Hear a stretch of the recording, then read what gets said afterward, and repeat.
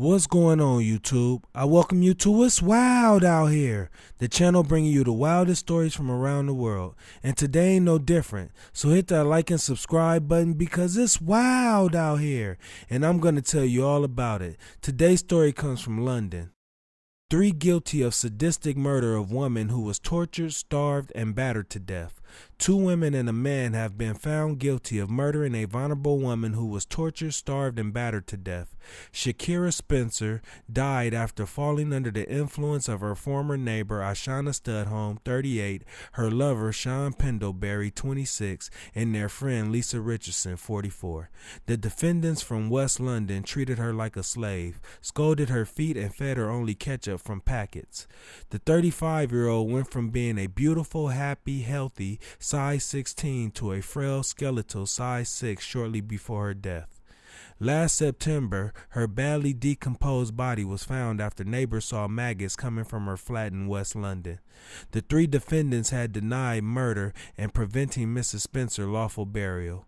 On Monday, a jury found all 3 defendants guilty of both charges against them, and Pendlebury reacted by clapping his hands and walking out of the courtroom. Mrs. Spencer had been subdued, dominated, mainly by Studholme and Richardson, to the point where she was under their complete control.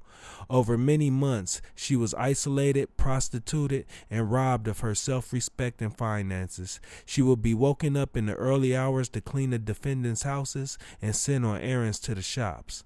In early 2021, Shakira Spencer had been a healthy, even voluptuous size 16, weighing 163 pounds. By July 2022, Shakira Spencer was just skin and bones, gaunt and skeletal, bruised from head to toe, with hollow black eyes. She was barely a scrawny size 6 in images taken just before she died. For whatever was their unfathomable, cruel, sadistic motive, these 3 defendants tormented, tortured, starved, burned, and eventually battered Shakira Spencer to death.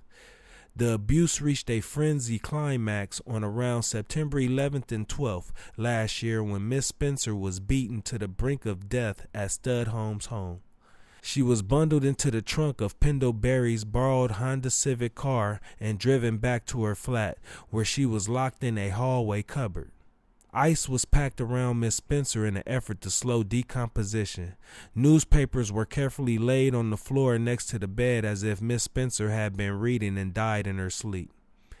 An alternative plan to dispose of the body in the caravan was abandoned because the defendants could not risk moving her due to the state of decomposition. As part of the cover-up, the defendants cleaned the victim's blood, bodily fluids, and DNA from their homes and removed all traces of their presence from Mrs. Spencer's flat. It was only when neighbors saw maggots crawling out from under her door that the police were called to Shakira's address on Sunday, September 25, 2022, and the painstaking investigation which ensued revealed in detail what they had done. A pathologist was unable to identify exactly how Mrs. Spencer died due to the poor condition of her body. A post-mortem examination found crushing injuries to her ear, cuts to her scalp, and scalding wounds to her feet. Pendlebury said he found Mrs. Spencer in a bad way inside a cupboard and gave her soup. Pendlebury said he only found out Mrs. Spencer had died when Studholme called him. Richardson blamed Pendlebury for what happened and Studholme declined to give evidence in her defense. Studholme had 3 prior convictions for assaulting women in London, as well as multiple shoplifting offenses. Pendlebury had previous convictions for drug offenses, handling stolen goods, and assaulting 2 police officers, while Richardson had 1 conviction for cultivating cannabis.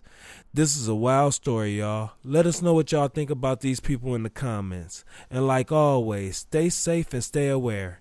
And remember to hit that like and subscribe button, and we'll see you next time on It's Wild Out Here.